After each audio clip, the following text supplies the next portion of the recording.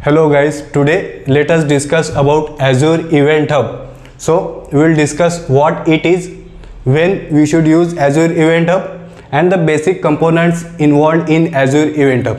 So guys, we will start with simple explanations, and then as we go ahead in our upcoming videos, we will cover each of the component from Azure Event Hub in detail.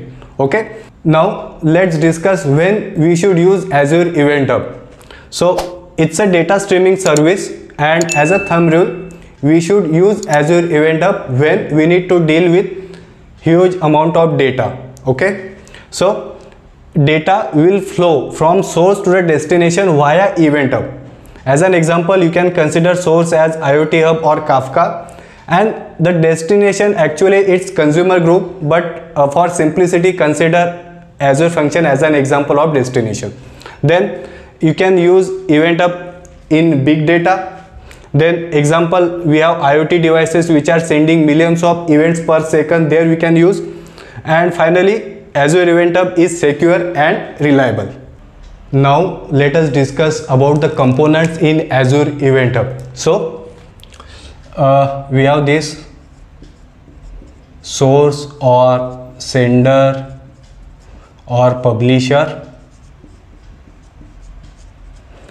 which will stream or which will send the data to Azure Event Hub. So it will stream data to this Azure Event Hub,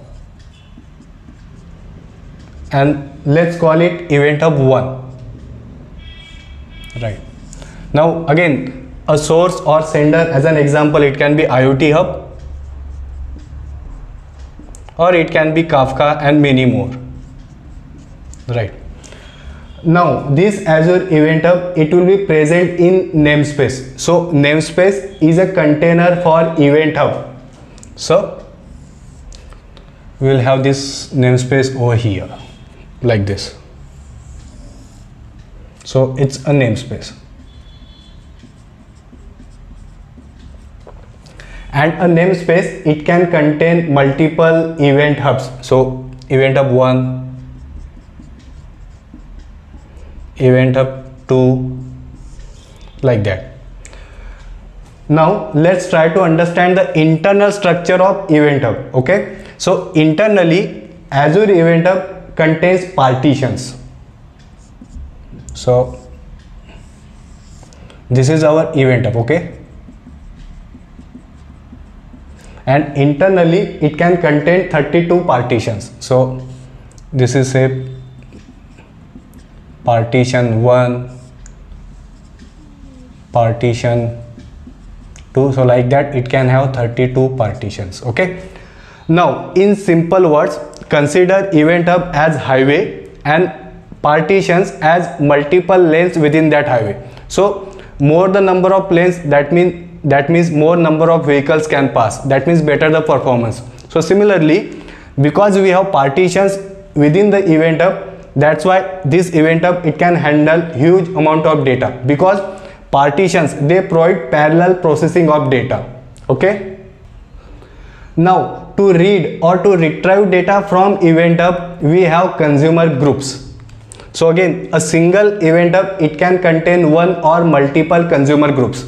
Okay, so to read data from this Event Hub, so we'll say read or retrieve,